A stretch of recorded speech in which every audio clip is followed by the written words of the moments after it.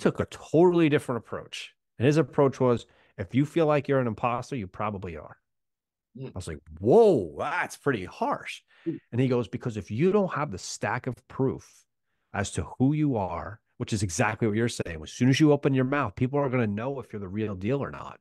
Don't pretend to be what you are.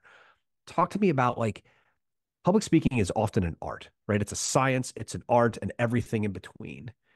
What techniques do you have or have you found effective in really engaging and inspiring the audience, but being real and true to who you are as well? Yeah, to me, leave the podium, leave the stage. Yeah. I'm not gonna hold you, bro. Like I'm different. I don't care if it's keynote. I don't care where I'm at. I gotta feel. I gotta put my Yeah. hand on the shoulder. I gotta put my hand behind the chair. I gotta let you. I got an eye contact, which I gotta let you. I need you to feel what's in my spirit so it can Yep. hit you. So and let you know, like, yo, like, man, like I needed that. Like, man.